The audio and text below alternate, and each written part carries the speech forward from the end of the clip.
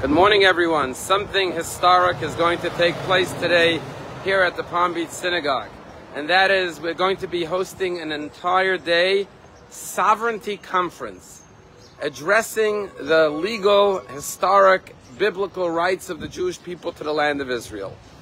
And we have renowned scholars like Carolyn Glick, Brooke Goldstein, Dr. Goutet, Pamela Dubin, and many others coming to educate us about the Jewish people's right to our homeland.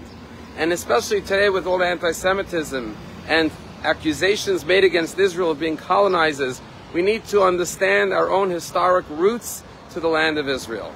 And the timing couldn't be better, because this past Shabbat was Parshat HaChodesh, where we read the first commandment given to the Jewish people, the commandment of counting the months of the year upon the exodus from Egypt in preparation for the holiday of Passover, known as the birth of the Jewish nation.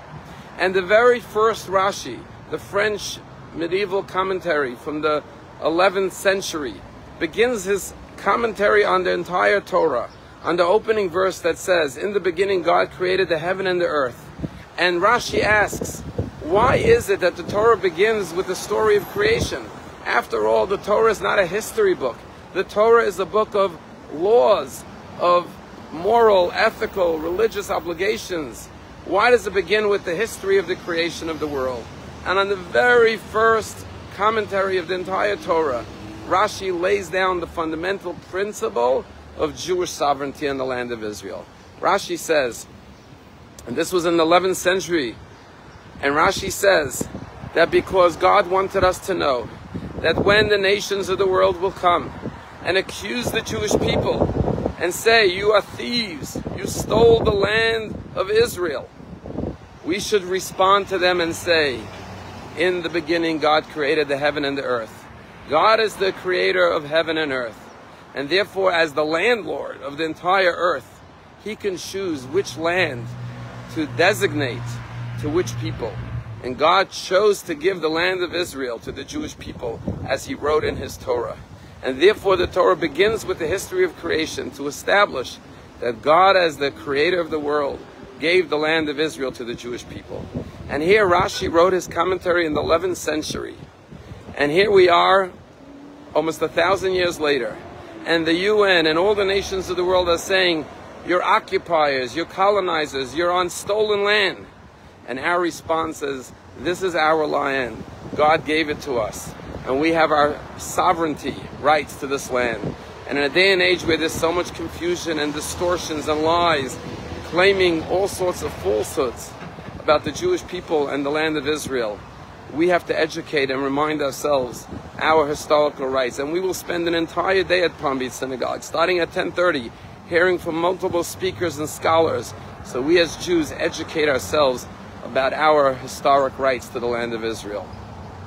There's a story told that in the UN, one day, the Palestinian representative was going to give a speech about how Jews are colonizers and occupiers and stole their land. And the Israeli ambassador got up and said, "I just want to say a few words before he starts."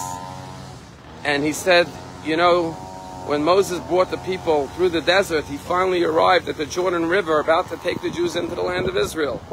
And he saw water and he said, it's so hot in the desert, let me take a swim in the Jordan River."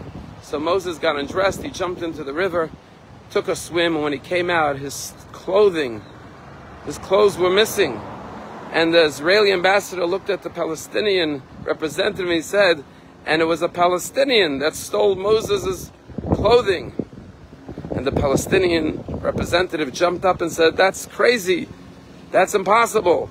There were no Palestinians there when Moses entered with the Jewish people, brought the Jewish people to the land of Israel." And the Israeli ambassador said, "I rest my case." And he sat down. The Jewish people came to the land of Israel 3,300 years ago. Islam wasn't even born until the 6th century CE, some 2,000 years later. We are the indigenous people of the land of Israel. That's why it's called Judea and Samaria, not the West Bank. And we have thousands and thousands of pieces of archaeological evidence and proof to the presence of the Jewish people, starting with the Kotel, the Western Wall, but all the archaeological finds showing and dating our existence in the land of Israel going back 3,000 years ago to the time of King David. And therefore, as Jews, we have to remember, like the first Rashi says, God gave us this land, and we have rights to live, to settle, to live, to thrive as a nation in our holy land of Israel. Have a wonderful day, and I hope that this first sovereignty conference, that I don't know of any other such conference ever taking place in the United States of America, will spur many others to host such conferences, so we as Jews at least will know how to respond to the world. Have a wonderful day.